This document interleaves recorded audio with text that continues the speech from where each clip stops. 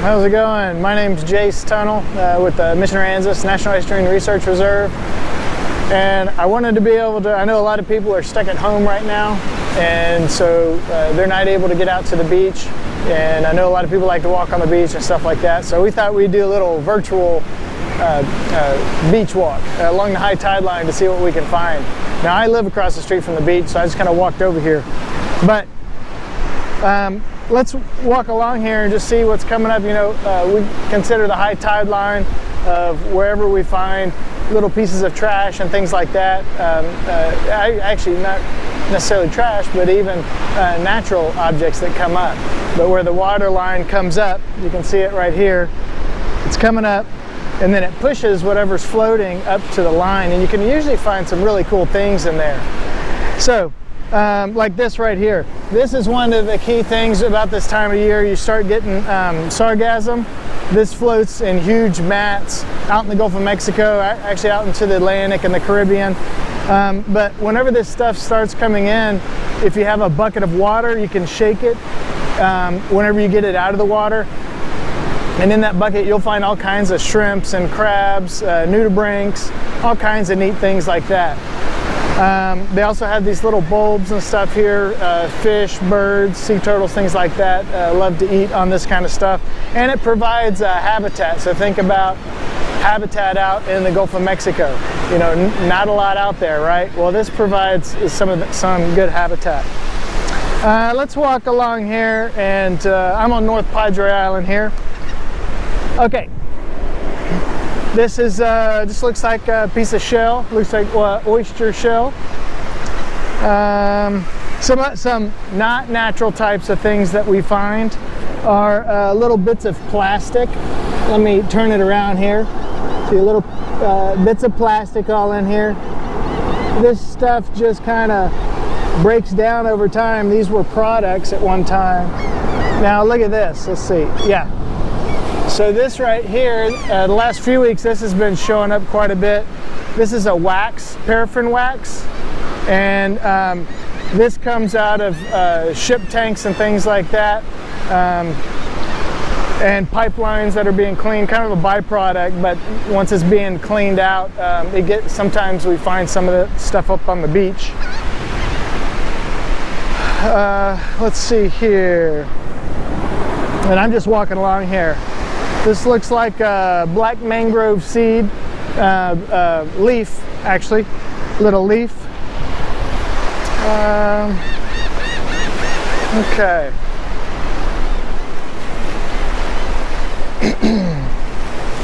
It's actually pretty clean today. Not a lot of stuff. Let's see here. Barnacle. Some green algae, probably growing on a stick or something in here. Oh, actually, it's a piece of metal. Be sure to throw that away.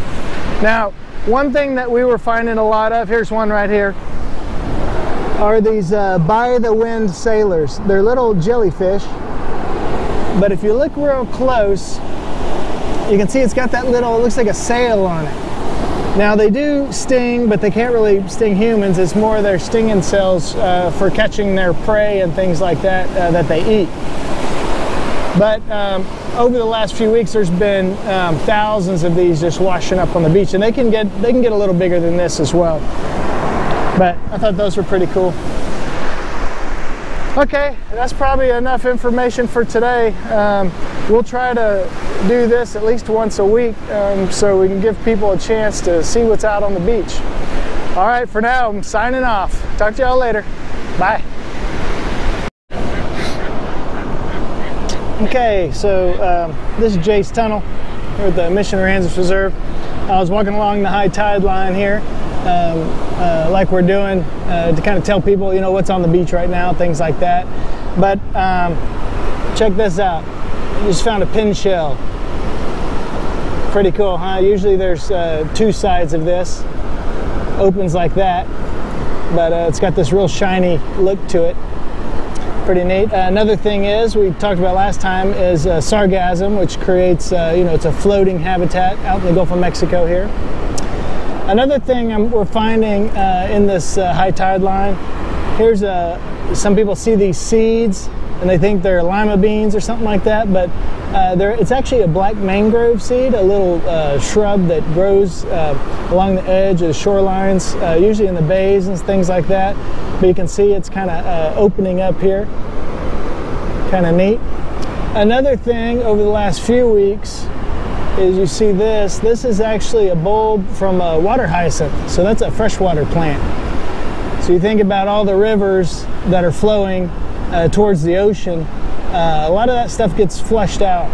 And so this is one of the things we find sometimes is whenever there's heavy rains, the rivers are washing out and we find freshwater type plants. Another thing that we find a lot of here in the high tide line is you see all this black stuff? This is all burnt wood from fires and things like that. And so sometimes you'll find quite a bit of that stuff. Other than that, I think that's good for today. Thanks. How's it going? Jace here from Mission Ranger Reserve at University of Texas Marine Science Institute. One of the things we find a lot of when we're at the beach are different types of plastics and things like that. So I just walked up and found this piece of plastic here, and you know, this was probably from a bag or something like that. It's real thin, but you'll notice, I don't know if you can see that, but there's a diamond shape in there. And then there's also little diamond kind of shapes, triangle shapes here along the edge. Those are from turtle bites. Not only turtle bites, but a triggerfish can also make that. But many times it's from turtles. And so what we find is that smaller turtles have more plastic in their stomachs than larger ones. So you see these the smaller bites here. And so I always try to pick that kind of stuff up when I find it at the beach. Now another thing that we find a lot of, which is interesting, and I just picked this up here, toothbrush. Find a lot of toothbrushes.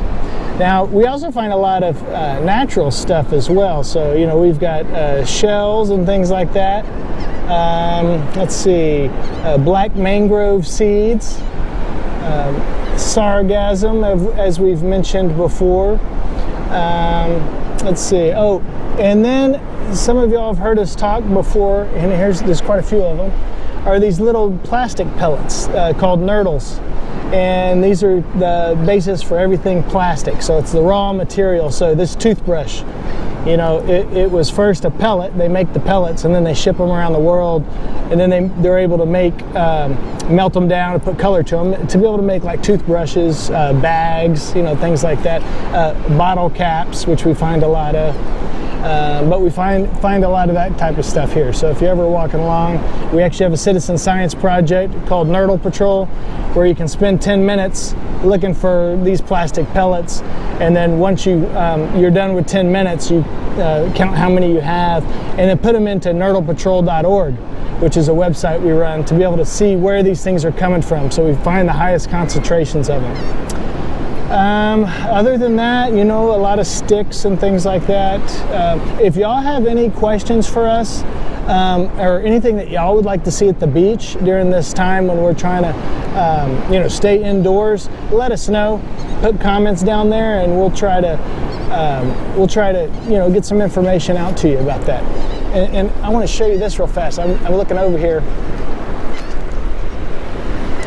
Here in a high tide line, look at that. It's a diamond shape yellow. So luckily the turtle did not eat this. They obviously took a bite out of some yellow plastic, but then they spit it out. So that's good.